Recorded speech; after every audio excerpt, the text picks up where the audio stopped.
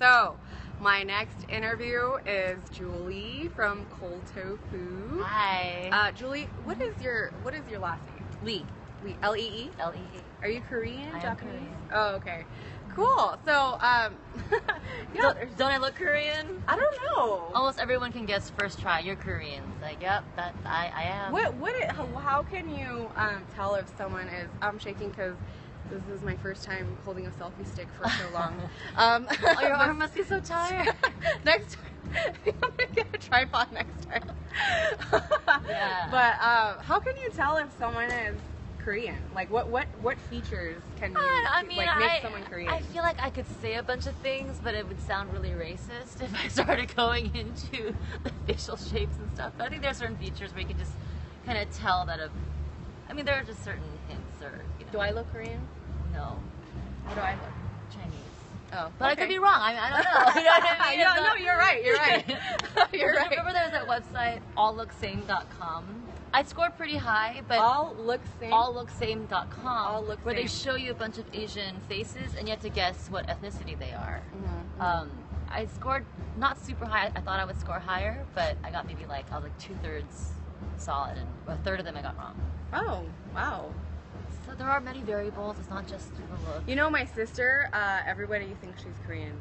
Oh, really? I don't know what it is. Maybe it's the, a little bit lighter complexion. Lighter complexion. Does she wear a lot of makeup? Sometimes. like a round face? Oval. Oval? Yeah, oval. And then, oval. But every time she walks around, everyone's like, "Oh, are you Korean?"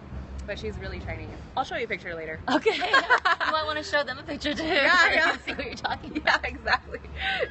In the replayers, when I edit it into my other social media. It's live. Yes. Yes, this is live actually. Okay, so Jully, Yes. tell me about Cold Tofu. Is it just Cold Tofu or Cold Tofu Improv? It is Cold Tofu, but we go by Cold Tofu Improv because we get confused with the food at the Japanese appetizer hiyayako. So we say Cold Tofu Improv to distinguish ourselves from that. But we've been around since 1981, so 34 years.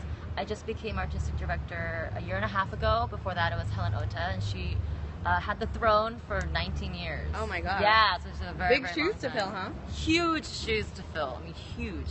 I mean, she actually does have small feet, but the shoes are huge. So yeah. Congratulations. Thank you. Thank you. So we do improv, some sketch comedy. So for this show, for Nisei Week, we're going to do sketch comedy, which we actually haven't done officially since 2009, I want to say. So it's been a while since we've done sketch comedy with original sketches. Oh, okay. So we've written sketches specifically for this event. Mm-hmm. It's going to be a lot of fun.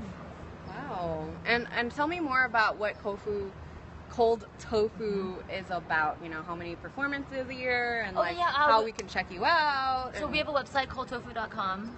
We have monthly performances in Little Tokyo. We're looking to have other performances just around the area, like in North Hollywood. We have a special show coming up, Echoes Under Sunset. Thank you. I always forget if it's over or under, but yes, Echoes Under Sunset on October 23rd. And our next main stage show in Little Tokyo at the St. Francis Xavier Chapel is on October 17th. Mm-hmm. This year is actually the year, I don't know if there are any sci-fi geeks out there, but October 21st, 2015 is when Doc sends Marty, that's where he sends Marty to save his family because his kids get into trouble. I don't know if you know the future. Not too I've watched well. a Okay. little bit, like a couple of the movies. I Okay. So know the clock. So our show's on October 17th. So we're gonna do a sci-fi inspired improv show. So we came up with some brand new formats and games. We're excited to present that, and that's October 17th, 7:30. More information is on coldtofu.com, and you can also get tickets online at Brown Paper Tickets. Yes. And another point I wanted to mention too is Cold Tofu is actually very supportive and nurturing of the Asian American community, right? Yes. So tell us about how that came about. So Cold Tofu was started by 4 women, which is kind of unheard of in improv, especially in the 80s. 4 women of color. 3 were JA.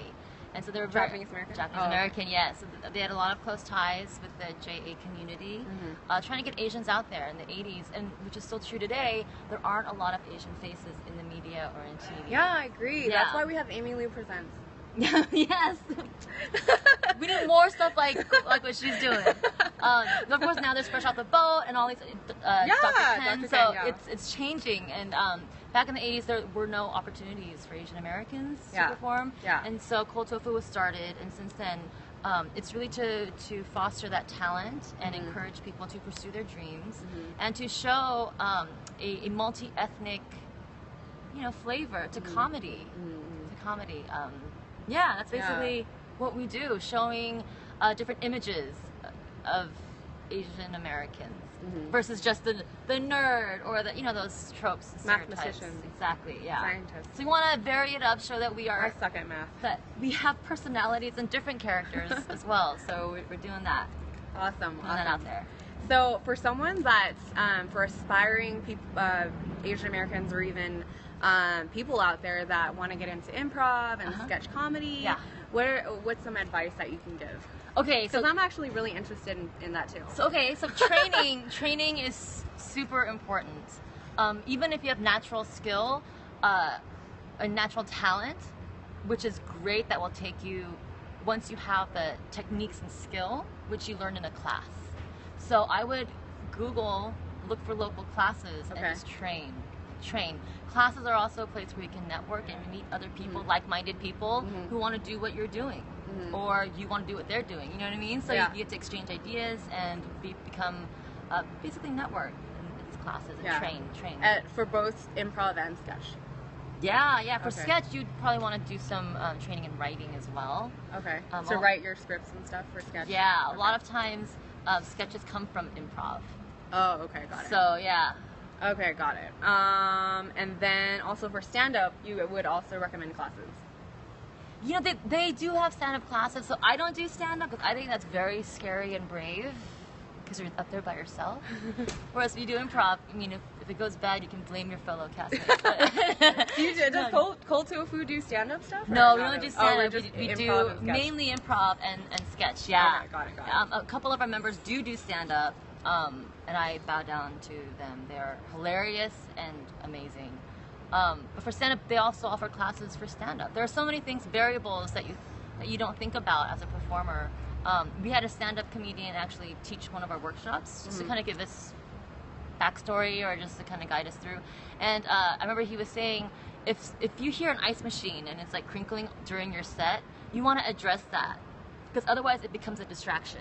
But if you incorporate that into your set, then it's part of the show, and it's okay. So it's not as awkward, distracting. So it's just kind of taking distracting things and making them funny. Yeah, to make them not distracting anymore. Because like you trip and fall. Oh, that was part of the act. Yeah, please. You don't say that didn't happen because you saw it. It happened. You saw that model? Oh, there's this video on YouTube where they string together like dozens of models falling, and it's awful. It's awful because they have to wear platforms. Yeah, they're super high. That humans can't walk on these things, and they force. It's not just part of their act, It's part of their performance. These skinny girls have to walk on these things. Yeah. But yeah, tell us again how we can learn more about Cold Tofu. Cold Tofu Improv. We also teach classes. We're in level 2 right now. Level 3 starts up in February. So if you're brand new, you want to just start out, we have a level 1 workshop in June. So you have some time. And what's the website? To get ready for that. coldtofu.com. Okay, got it. Yeah. And then we will look forward to your show tomorrow at 3:30 to 5. Here at Nisei Week at the Artani Theater. And also October 17th, St. Francis Xavier Chapel, 7:30 p.m. And October 23rd at Echoes Under Sunset. Yes. Okay. Thank you so much, Julie, for joining us, for joining Lieu Presents. And we really appreciate all of the stuff you're doing for the Asian American community and getting funny voices out there. Thank you. You too. You too. This girl. Look at you. She's so cute. Oh, thank you. Thank you. This is gonna go in my sizzle reel. Okay. All right. We're gonna head back inside to the backstage room. I'm gonna flip the camera. Okay. Say bye. Bye.